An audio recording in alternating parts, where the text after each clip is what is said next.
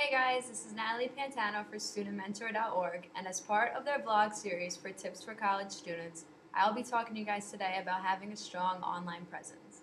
Having a good online presence is really important nowadays because it's slowly but surely becoming the new resume. Companies will go online, look for your Facebooks, look for your LinkedIn, look for your Twitters, and follow the content that you're posting. And if it's relevant to their companies, they could send you an email and potentially give you a job. Also, a good online presence is really important because when you go out for interviews nowadays, you could bet that when you walk in that room for that interview, they're going to have your Facebook page pulled up, and if it shows any signs of no professionalism, it can either make or break your interview. And you don't want to lose the job of your dreams because of something silly that you posted on Facebook.